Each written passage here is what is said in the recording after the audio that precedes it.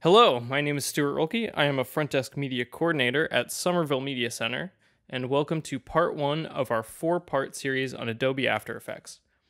In this tutorial, I am going to teach you how to properly start a project in After Effects. After Effects is a program specifically designed for visual effects, motion graphics, and compositing.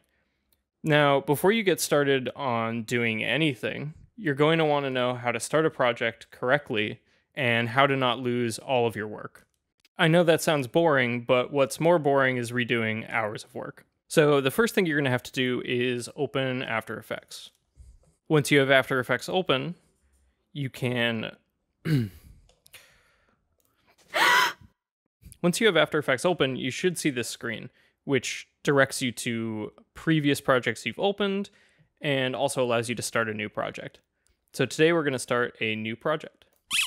Once you start a new project, After Effects doesn't force you to save the project like Premiere does. So what you're going to want to do is start by finding a place to save it. And in order to do that, you're going to want to go to File, Save As, and Save As. Today I'm just going to save it in Documents and probably delete it later, so I'll just call it Delete. Okay, so now we have our project saved, and anytime we make significant changes, we're just going to want to go to File, and go to Save Again. Okay, so now we have our project saved, but you might notice that there is no timeline and there's no place to edit footage. And that's because After Effects uses compositions. In order to do anything in After Effects, you have to have a composition. It's basically the same thing that a sequence is in Adobe Premiere. So we're going to open a new composition right now. When you start a new composition, the first thing you're going to do is give it a name. So today, again, we're just going to call it Delete. Wow. So the next thing you're going to want to do is make sure that the width and height of your project match the footage that you're working with. The last time I used it, I was working on a very unconventional animation, and so it's set up to be a 4K square, but today we're just going to change that to 1080p, which is 1920 by 1080.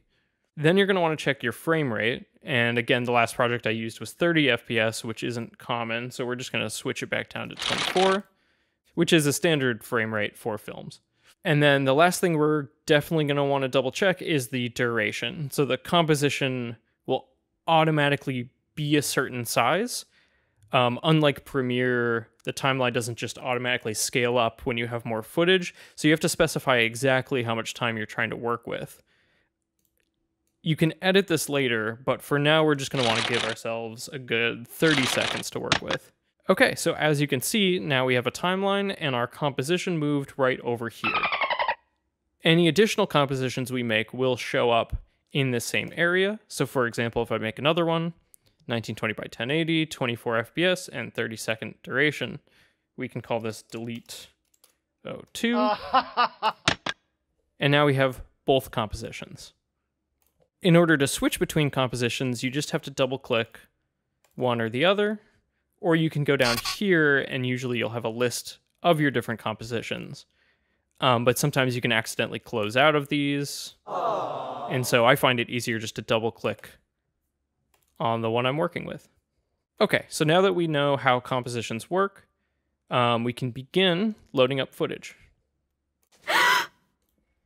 So now we are ready to import some footage. So we just go up to File, Import, and you can do either one file or multiple files. If you know that you're working with a lot of footage, I would do multiple files. But today we're just going to do one file and just hit Open.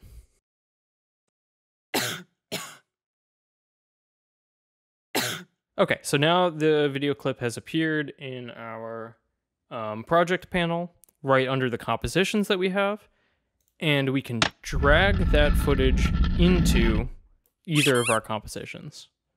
Now, a good trick to remember when dragging and dropping is that if you put it right into the timeline, it will appear in a random location.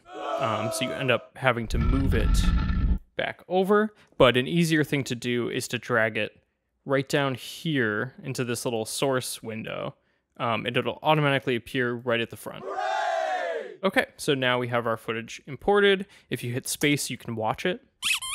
An interesting thing about After Effects is that it caches the footage as you watch it. So if something seems like it's slow or lagging, sometimes you just have to wait for it to load, and that's the little green bar moving across the screen. And the nice thing about that is once you've watched a video clip, even if it was laggy, once it plays again, it'll be smooth. The composition we brought it into is the one I called delete one, the first one I made. You can go to that one by double clicking, but if we double click the other composition, there's nothing in it because that's a completely separate one. So if we wanted to bring the same footage into there, again, we would have to click, drag and drop into the source window. And now the same click is in both compositions. If we want to import more files, we just go to File, again, Import, File, pick something else. Super simple. Okay, so now we have our video clip in, we have our compositions. An additional thing that you can do is you can put different things in folders in your project panel. So if you want to be a bit more organized, you can say make a compositions folder and put your compositions in there. You can also make a footage folder or a clips folder, and you can drag your videos into there. And now there's this nice folder structure, very similar to things you might see on a Mac or on a Windows, just using the Finder or the Explorer. And if you don't do this, you'll end up with just an endless list of video clips and compositions that nobody can understand, and also you'll spend hours looking for that one thing. Okay, so that is a basic how to open up After Effects, how to start a project, how to save the project so that you don't lose your work, and how to create a composition and import footage. Now, if you are watching this tutorial, we are going to assume that you are familiar with Adobe Premiere. If not, you should probably learn Adobe Premiere because potentially some of the things you're doing in After Effects can be done much quicker in Premiere. And After Effects is generally a more complicated program. So if you haven't learned Premiere, I would recommend doing that. But we're just going to assume that you have used Premiere, and I'm going to show you now how to automatically open up After Effects from Premiere and how to automatically send clips with dynamic link so that you can edit your clips from Premiere in After Effects without having to import or start a new project or any of those things. So before we close, we are going to hit save. Just do it. And then we're going to close so we don't lose our work. Okay, so now we have Premiere open. Very similar to After Effects, it has this screen that shows projects you've previously worked on. I'm just going to go to New Project, and I'm going to very quickly set up another project in Premiere. You should already be familiar with this process. I'm just going to name it Delete. And now we're in Premiere. So similar to After Effects, we want to import our footage. In Premiere, you just drag it right to the timeline, and it automatically creates a sequence. Again, the After Effects compositions are very similar to Premiere sequences. And now we have our beautiful footage in Premiere. Look at that. So what do we do now? Well, let's add some amazing special effects to our beautiful movie. So what we're going to do is automatically put this clip into After Effects using something called a dynamic link, which automatically updates anything you change to the clip when you change it in After Effects. So essentially, while you're adding text or special effects in After Effects, those will automatically move into this clip in Premiere. And I'll show you what I mean in just a second.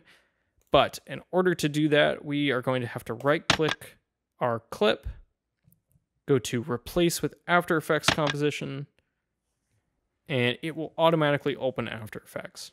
If you already have After Effects open, Premiere might try and put the footage into the project you have open.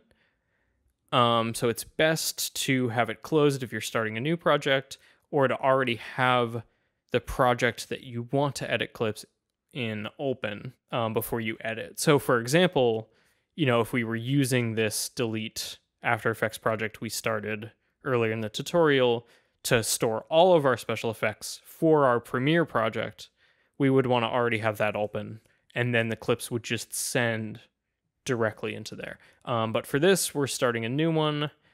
I'm actually just going to overwrite the project we started earlier because I don't care about it. Wow. And now you don't even have to import footage. You don't even have to start a new composition. The duration of the timeline is even the length of your clip already. And this is a very effective way of using After Effects because you don't have to always say, file new project. You don't have to save the project when you start. All of that happens as soon as you send the clip from Premiere.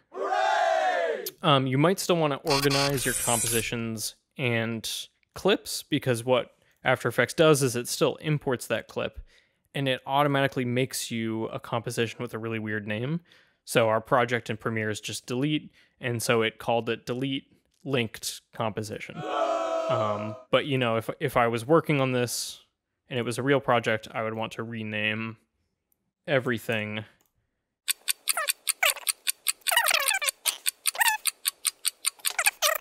obviously I spelled that wrong, whatever.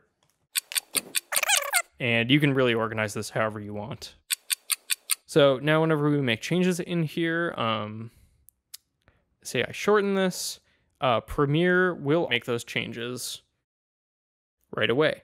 So now where I shortened it is just empty. An important thing to remember, if at this point in Premiere you undo by either going to edit, undo, or hitting Control-Z, you lose the connection to the After Effects file. This can be really effective if you accidentally made that composition.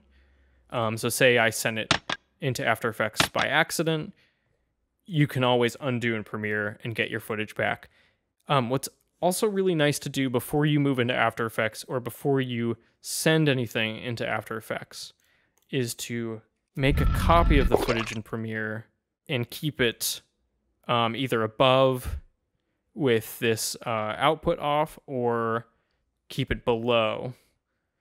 Because that way, any changes you make here, if you decide you don't want them, it's very easy to just delete this. So let's say we link it. Automatically, again, it moves into the project we already have open, and the footage is just here. And now that we have a copy under it, I can always delete the After Effects compositions if I don't like it. If I've screwed it up in some way that's irredeemable, or I just want to start fresh, you can just delete it, copy it again, and send a fresh clip over to After Effects. Another important thing is, when you're working in these two programs, you want to make sure you save them both because they are independent of each other. If you make any changes here and don't save it, Premiere will actually lose those changes. So you want to make sure you're always saving. If you make some changes in After Effects that you don't want and you don't want to start from scratch, you can obviously just close After Effects without saving. Premiere will lose those changes. It's all somewhat complicated, but generally, if you're using these two programs together, you just want to keep saving them both and making sure you have spare copies of your footage. So that is how to open After Effects, how to make a new composition, how to import footage, putting the footage on the timeline, and then opening After Effects through Premiere if you're trying to add special effects to a Premiere project. So stick around for the next 3 tutorials if you want to learn how to actually add effects in After Effects, which you should at this point. You're already halfway there, so why not? My name is Stuart Roelke. Again, this is a Somerville Media Center production, and thank you for watching.